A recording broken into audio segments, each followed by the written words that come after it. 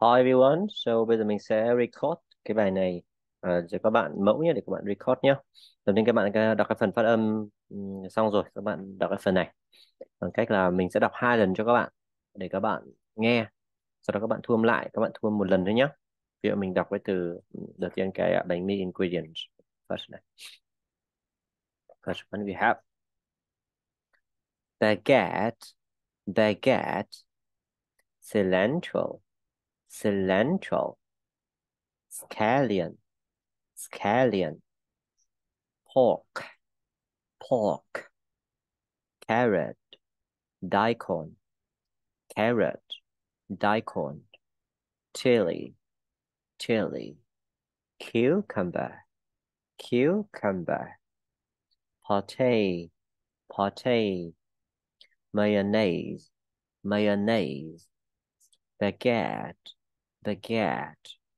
Mình đọc 2 lần, nhưng các bạn khi các bạn thu âm các bạn đọc 1 lần nữa nhé. Các bạn đọc lại baguette, cilantro, scallion, pork. Ok, nghe kỹ và rồi đọc theo.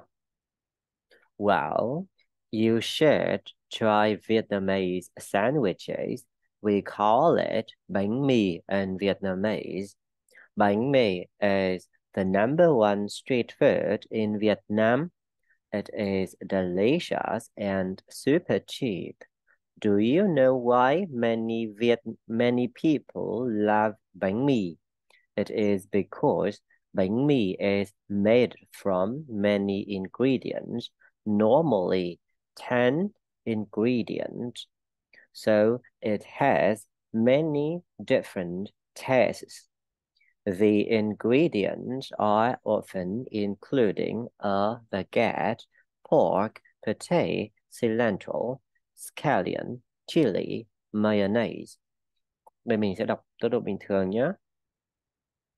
Well, you should try Vietnamese sandwiches. We call it bánh mì in Vietnamese. Bánh mì is the #1 street food in Vietnam. It is delicious and super cheap. Do you know why many people love bánh mì? It is because bánh mì is made of many ingredients, normally 10 ingredients, so it has many different tastes. The ingredients are often including a baguette, pork, pate, cilantro, scallion, chili, mayonnaise. Tiếp theo bài phở. Beef, beef, broth, broth, scallion, scallion, chili, chili, rice, noodles, rice, noodles, beef bone, onion, onion, garlic, garlic, ginger, ginger, black pepper, black pepper, cilantro, cilantro, star anise, star anise. Well, you should try noodle soup. We call it phở in Vietnamese. Phở is the national food in Vietnam. It is delicious because of its broth.